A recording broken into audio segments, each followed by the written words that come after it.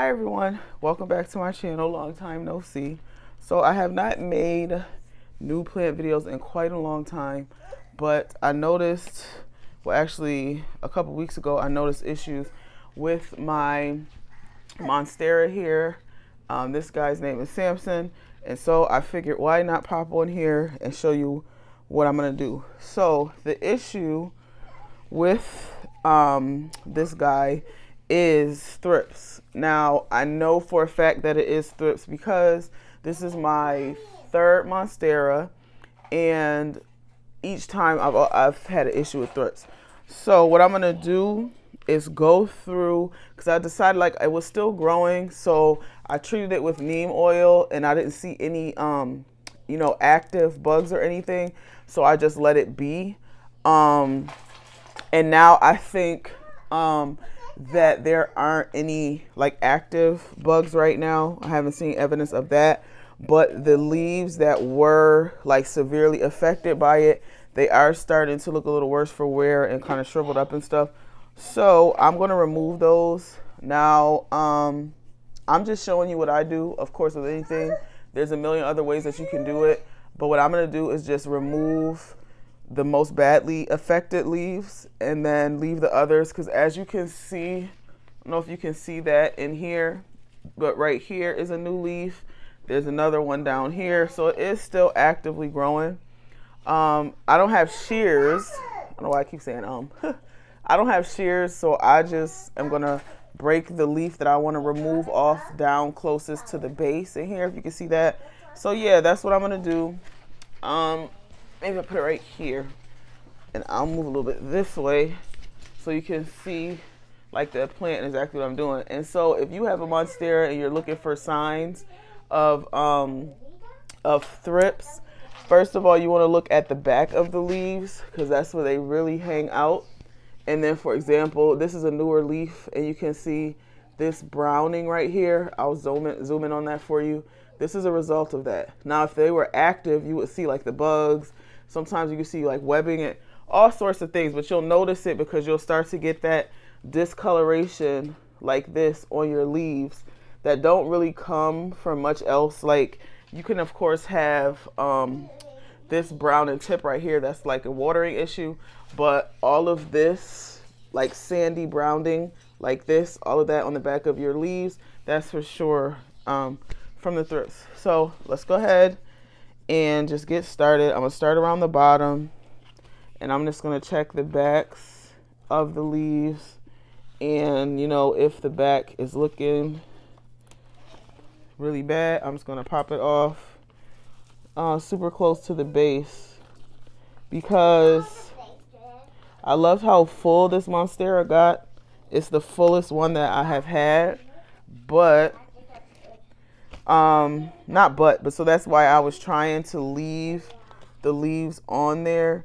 But you know, once they get too far gone from that, they're just going to keep shriveling up and shriveling up. So I am just going to go ahead and take them off and leave, you know, the healthiest ones, and then, you know, of course continue to watch the new growth. So that's just what I'm doing now. Well, how have you all been doing with your plants this season? I know we're hitting the end of summer here, you know, so the weather's going to start changing and all that, but how's everyone's plants made it so far? I mean, for me, mine have done well. I had a few casualties, but, you know, I had some serious life issues that occurred, and the last thing on my mind was the plants for a period of time, so I wasn't doing all my usual care. And so a couple suffered. Oh, here's a brand new leaf right here. Okay. So this is a good sign too, that the brand new leaves that are coming in, they don't have that browning and stuff on the back. So that leads me to believe again that there aren't any more of the active bugs on here. Let's see. But yeah, I had, you know, some things, unfortunate things happen, some pretty traumatic stuff, and so I wasn't paying attention to my plants, and so a couple were worse for wear, and so I just got rid of them. And then two, combining that with that, I've mainly stopped buying plants that don't do well in my home, but there are still certain ones that I just really like so much that when I see them, I buy them anyway. Those being like a lot of types of ferns, because I just like so much how they look that, you know, every time I see them, I end up buying them. The last one was a kangaroo paw fern. It lasted for a while, but you know, it got to the point where it was worse for wear. So rather than, and I'm inspecting the back to make sure it's one that I actually have to take off before I remove it, but all right, well, this is now going to be a propagation. Yeah, that's what happens when you don't have shears. So I was trying to take this one off, but this was the main base of it, and so I ended up taking these off too, but one of these I would have taken off anyway because of the damage. So that's fine. I don't have any Monstera propagating right now, and it came off perfectly with a node right there, so that's cool. No big deal. I will propagate this one, but that's could probably be an example of why it's better to have shears, but I just don't have any. I don't even have any scissors really, because I was looking. But anyway, back to what I was saying as far as the what do you call it, the fern. Like, even though I know, unfortunately, they don't do the best in my house, even though I do have humidifiers and stuff, I still get them because I just really like how they look. Maybe next time I'll get one and put it in the what do you call it, put it in the bathroom. Maybe it'll do better there. Okay, so let's keep turning. So yeah, I got rid of that one. Another one was the umbrella tree. That's another plant that for me, as far as pests go, I've had several umbrella plants, and every one that I've had has gotten scale.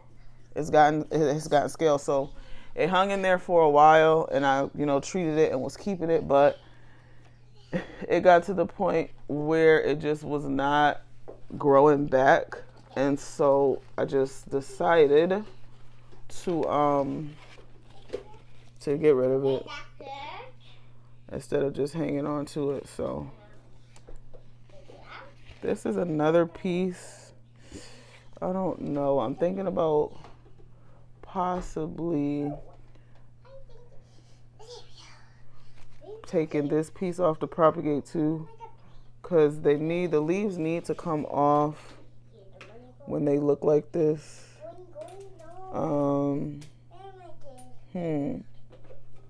And see, now I can still see some moving. So they are still active ones on here, unfortunately. Okay. All right, let's see what we can do here. Because I haven't seen any moving for a long time, but I just did see some moving. Let me make a decision here.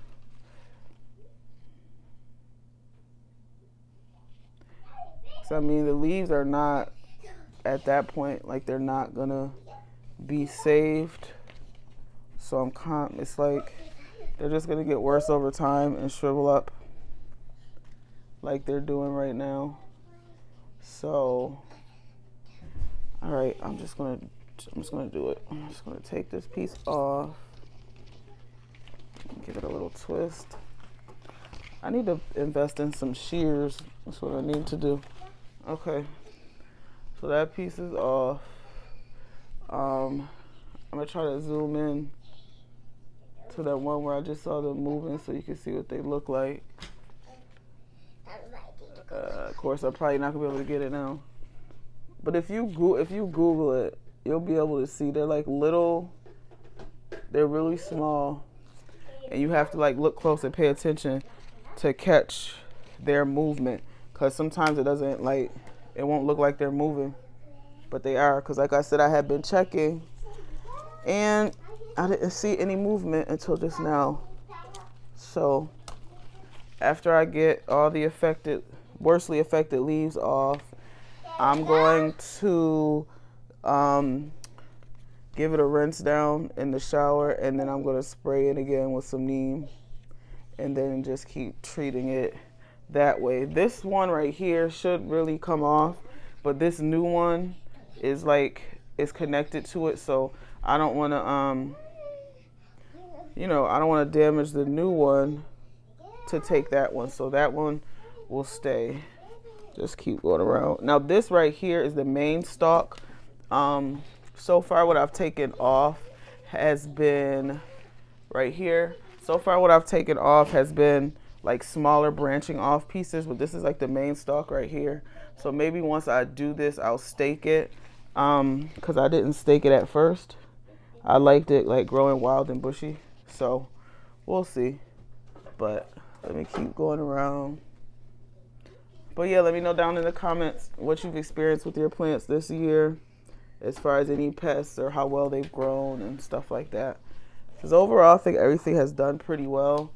I've pared down to plants mostly that I know do well in my home. And then also that, honestly, I can kind of neglect a little bit. I'm trying to find one crawling to show you guys, but I can't find one now. Okay.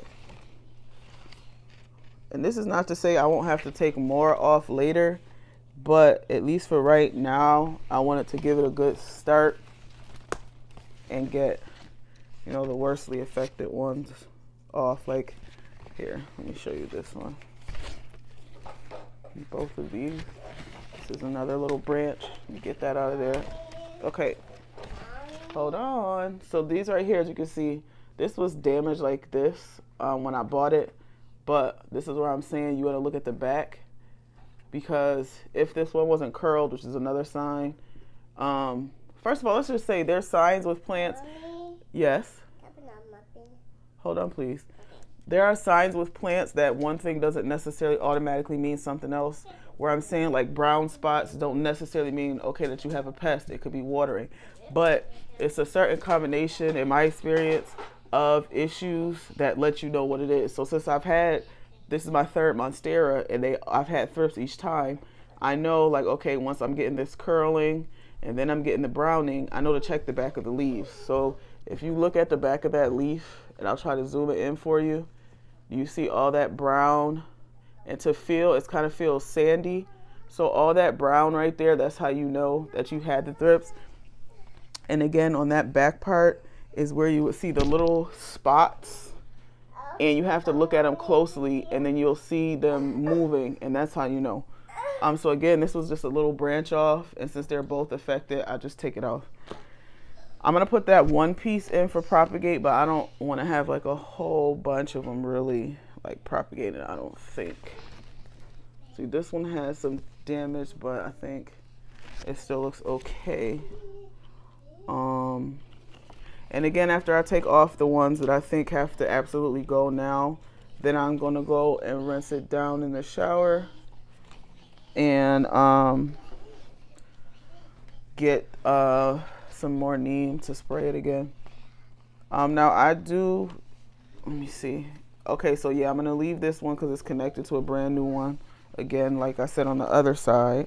So I wanna leave it some support. Again, like I said, I sprayed down with neem oil. I also put the plant into the shower, which works, but it's best if you have like a handheld shower piece, because you have to blast the under part of the leaves, and you just turn the shower on and it's, you know, spraying down the tops. They like to hang out on the back of the leaves, so you want to make sure you're spraying the backs of the leaves also. And now that I'm saying it out loud, instead of putting it in the shower this time, I may put it into my sink because I have a sprayer in the kitchen. So I may just put it in there so that I can make sure I'm getting up and close on the backs of the leaves also. And then I'll put up a mixture. I do a mixture with the neem oil, water, and I put like a couple of drops of Dr. Bronner's peppermint soap. And so I shake that all up, and then I just spray it down. I soak it, the leaves front and back, all the stems down to the dirt, and then I soak some of the water on the dirt too. So I'm surprised there are more crawling. because, well, that just lets you know, because I got the feeling that I wanted to do it today, and I figured I should film it since I was doing it. And lo and behold, there you go. There's more issues. So that's fine. Take this one off. But yeah, I think since I have it down like this and I can see like the main stalk, that I probably will just, I probably will just stake it up. Yeah, because it's more accessible now. But what I do have that I use for staking, I guess I could do that in another video if you all want it. So let me know down below. But I keep it basic. I don't make like moss poles and everything, mainly because I never had the material. I didn't have the material to do it, and I like to use what I have on hand. And I just like cheap options for my plants. So I found this big pack of bamboo stalks at Lowe's. They're like 5 foot tall, I believe. I still have them over in the corner. If I remember, I'll insert a picture. And I just take them and I break them. They break really easily to get the length that I need.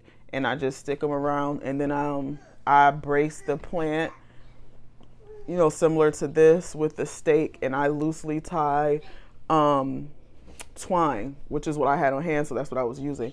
So that's how I'll do it. I do want to try the Velcro. I think you can get it on Amazon, and it's supposed to still be very gentle as far as for the plants, because sometimes you can use materials to tie the plants to the whatever you're trying to, you know what I'm saying, whatever you're trying to sit there and post them up with. And if you tie it too tight, because monsteras have heavy branches, like heavy arms as is, over time it can pull through and damage the plant. So I try not to do that. Okay, so I think for now, although there are some leaves that still have like some browning on the back, for now I think I'm happy with what I removed as far as the ones that had the most damage. So just give it one last little slip, and right here you can see where I was talking about, here's a new growth and here's a new growth. So it's still actively growing. Take a last spin here to see if there are any other ones that I think need to just absolutely go right now. I keep looking back at this one. Oh yeah, I can't take that one off because it has a new one attached to it. Okay, so I'm gonna leave it like this. Yeah, it was a little bit annoying that it happened, a little worrisome, but not as much as when it first happened, because I wanted a Monstera for so long that when I finally got my first one, I had got it from Trader Joe's for like $19. And then I ended up not being able to save that one. It just went too far and it wasn't growing back, so I tossed it. I got another. Same similar situation. So with this one, it had been doing so well for so long that I was really surprised when it actually happened, because it had grown so well. And with this one too, this was the first time I had so much new growth with all the nice big fenestrations and everything in there, or the slits, as you know, I like to say. But nonetheless, it's still doing well. So that's it for this video. I'm gonna head into the kitchen and give it a nice spray down. If you have like a backyard or a hose hookup, that's even better, because then you can really blast it without worrying about making a mess. But I'm gonna work with what I have and blast it that way in the kitchen. And then like I said, I'm gonna mix neem oil, water, and a couple drops of Dr. Bronner's peppermint soap, and shake that up really well. And I'm just gonna soak it down and then let that sit. I will make one note about the neem oil, because this plant, my main window is over this way, and so this plant sits right in front of that window to maximize on the light. I will advise that if you are doing pest control and spraying down with neem oil, and I can do a separate video on the neem oil too, as far as like, you know, how to use it and how to use it like after you find pests, but you can also use it preventatively before you even see any pests. But again, just let me know down below. I want to get back in the swing of doing videos, so just let me know what you want to see. But as I was saying, once you have a plant that you're treating with neem oil, do not put it back into like direct light or sun right away. Let it sit back. I would say like the day that you spray it, it's okay to let it sit off to the side, because what will happen, I'm almost done, Mama. What will happen, and I have seen it happen to my plants, is that the neem oil causes, when the sun hits that neem oil, it causes burning on the leaves. And so if you burn the leaves, then of course you're going to have more leaves that you're going to have to remove, because once the leaf is burnt and damaged, you know, there's nothing you can do. Okay, so it's time for my daughter's snack, as y'all can hear. So let me get off of here, but this is what I did, kind of a little before and after. You can see, let me move over here. In the beginning, when I held it up to myself like this, you know, I really couldn't see through. I had to pull it apart, but this is the difference you can see. And let me just show you what I took off. These are the leaves right here that I removed. And then this I'm going to propagate. I'll probably put this in leca, because I did have one propagation in leca that did good for a while, and then it just kind of started messing up. So I'll put this one in leca. And there's one other one that has a node. So I'll look at it and see if I can get it completely debugged and then put in leca. So maybe I'll put both of these into leca to try to get me another little plant going. All right, well, that's it for me, guys. Thank you for watching, and I will see you in my next plant video. Bye, guys.